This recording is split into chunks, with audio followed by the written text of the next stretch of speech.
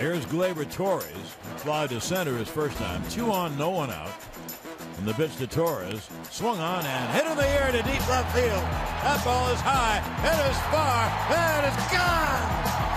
His first major league home run. And it's a 3-run home run. This is Gleyber Day. And he is the Gleyber of the month. It's Gleyber Day. I like that. Why? It's a 3-run blast, and the Yankees take a 3-0 lead. Going to go against the rookie here. Ashburn Kona will take his shot against Torres. High fly ball, deep center, out back, still back, still back. See ya! A walk-off home run, and a child leads them to a win. Yankees win 7-4. They've done it again. It is Gleyber Day, and he is the Gleyber of the month.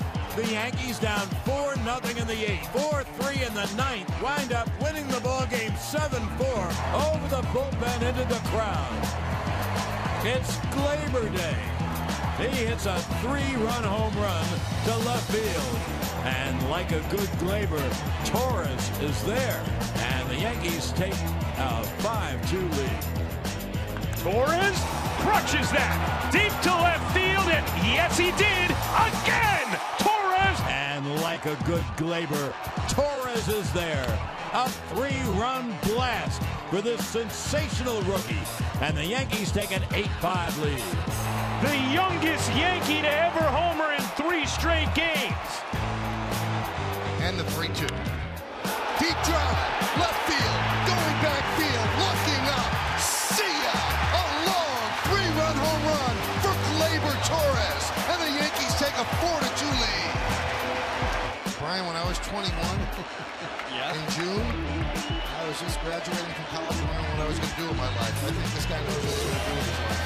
And he's doing it very well at a high level. Torres swings and sends a drive to right. That's back on this one, and that one is gone! This is magical season here. First pitch fastball, middle in, 93 miles an hour. And the swing he's getting us all used to here, inside out, right center field porch. The poise, the balance.